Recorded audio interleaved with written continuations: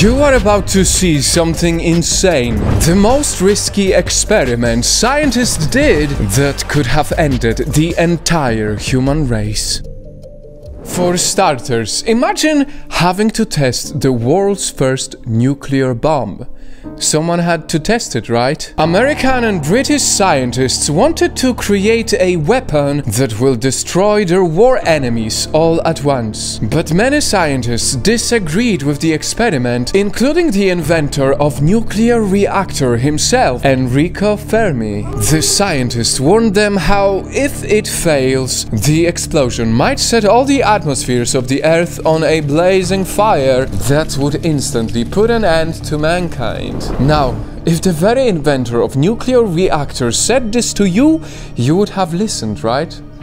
But they didn't. In spite of calculations, we are going into the unknown. We know that there are three possibilities. One, that we will all be blown to bits if it is more powerful than we expect. Luckily for us, nothing went wrong and we're still here. But it's not just nuclear bombs scientists and militaries had to test. They also experimented weaponizing fungi and bacteria by putting them on crops that people feed on. Just like what Americans allegedly did during the Cold War. They spread out a deadly type of fungus called Magna portae grisea that caused the rice blast disease, killing millions of people during the Bengal famine in 1943. And if this was done on a worldwide scale, you and I wouldn't have existed because our ancestors would have died out of hunger. This fungi destroys rice enough to feed 60 million people every year. Now that is an experiment that keeps on taking. And it reminds us how horribly stupid war is.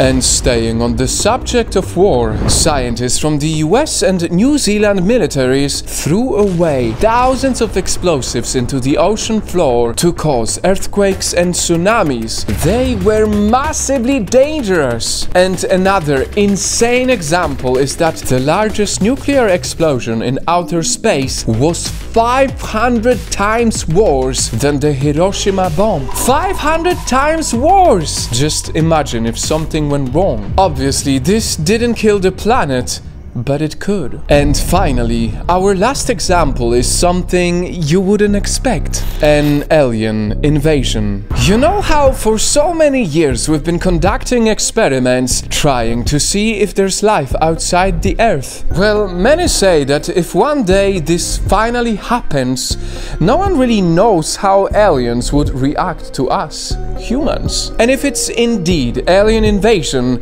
it could possibly be the end of humanity. Even one of the most brilliant physicists in the world, Stephen Hawking, compared this to Christopher Columbus' discovery of America that resulted in a genocide. I'm starting to wonder, do we really want to know if there's life outside Earth?